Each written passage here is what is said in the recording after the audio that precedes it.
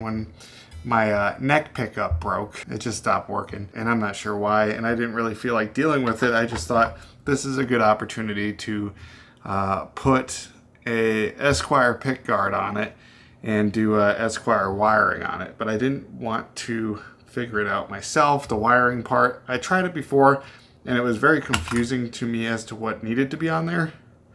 I remember that, and I said, well, I remember Emerson having a kit that was pretty tight, or like, you know, it's custom wired.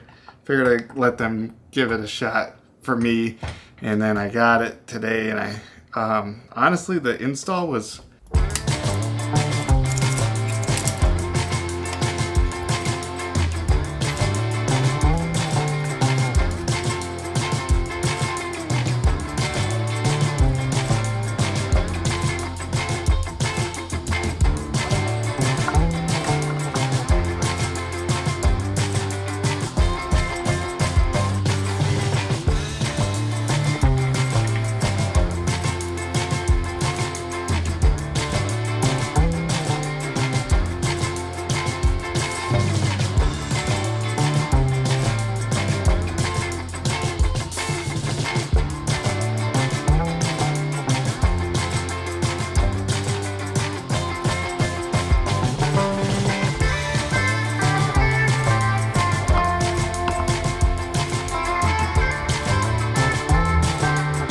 pretty freaking easy, even if I'm using tools that aren't necessarily the right tool for the job. I'm using this file to screw in my knobs. Just had to solder 2 wires. That was no big deal. The diagram was pretty straightforward. I mean, it's not a big job.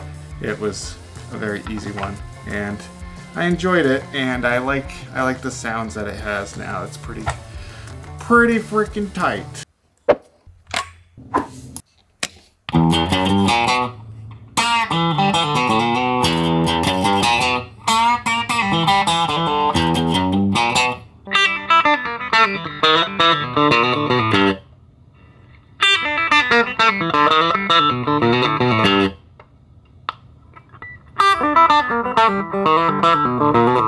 First position passes over the tone knob.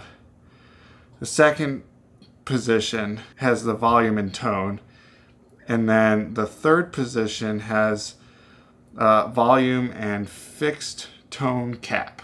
For the soldering, really straightforward, just preheat, and then you gotta make sure to moisten your sponge, because if you don't, then you need some water to cool it down a little bit. Maybe it's soldering too hot, then you're kind of effed in the teeth.